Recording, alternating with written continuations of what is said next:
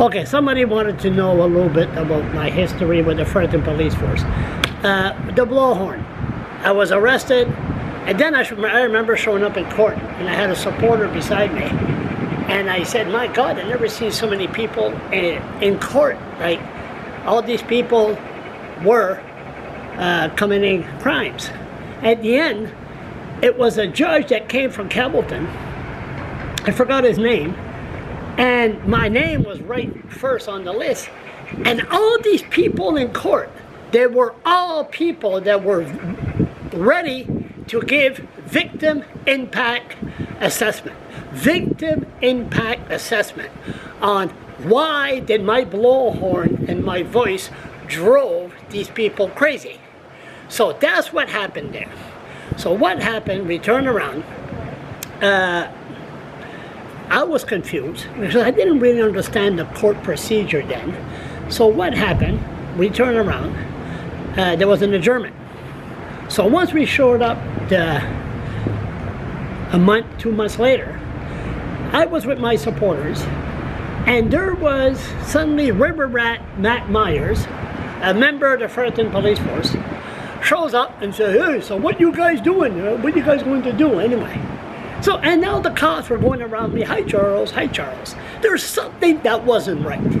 So I remember Bobby Beauchamp Simmons, cop, very dangerous cop, turns around and she looked at me, very polite, had some bobs, hello Charles, very nice in the Justice Building. So the prosecutor sat down with me and my supporters and said, I'm offering you a deal. This is the deal. 6 months probation, 3 months probation, 20 hours community work, blah, blah, blah. And, you know, that's what I offer. So my supporters, I remember, had John Howard Society, Brian Duplessis was there, other people. And then they said, no, it's a good deal, Charles. Turn the page, Charles. I said, really? It took me half an hour to decide. It's a good deal, Charles. So I stood in court. Okay, so sat down. I was surprised. Who shows up? Mary Jane Richard. Judge Mary Jane Richard. Okay? This is where it gets interesting.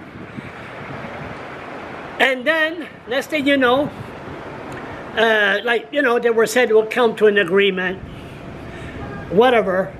And the prosecutor said, we're going to have victim impact assessment. I stood up and I said, no, no, no, no, no, no, no. That wasn't part of the deal. You see, all these victim impact assessment, then suddenly, see, there's reach a little agreement, but the judge don't have to follow that. And next thing you know, I can't sleep, that voice, I hear that in my head. And I said, no, no, that wasn't part of the deal. Next thing you know, the judge looked and said, I think we're going to have a recess. The judge took off. Who shows up? Cop Bobby Beauchamp Simmons, or whatever she wants to be called, claims she's bipolar and she has a gun, said, no, Charles. Nobody's going to testify, Charles. Everything's going to be all right, Charles. I said to myself, what is a cop doing inside the courtroom? Saying, everything's going to be all right, Charles. Nobody's going to testify. So there's something that wasn't right. So we had a little recess right quick. So when we came to an agreement, I even laughed. What I needed a blowhorn for, told the judge, 20 hours community work. But there's something that wasn't right, that was bugging me. And some people were upset with me that I pleaded guilty.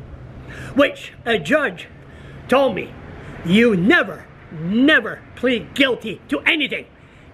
Anything. You don't plead guilty. You ask for a trial. Never mind that. Focus, Charles. So next thing you know, for 3 days later, Bobby Simmons, Beauchamp, the cop that said everything's going to be all right, Charles, led the way inside my place by signing Mary Jane Richard, provincial judge, a warrant, search warrant to search my place. Yes, I'm almost done, Doug. Search my place, that I assaulted, defamed a police officer, section criminal code, Section 300. And the RCMP, the sexual child exploitation units were over my place. Okay? They put me in jail for 4 hours. And they were looking for child porn. They went fishing.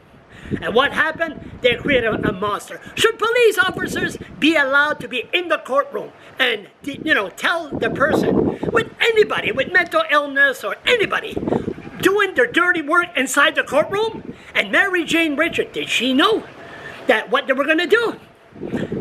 Provincial inquiry? I say yes.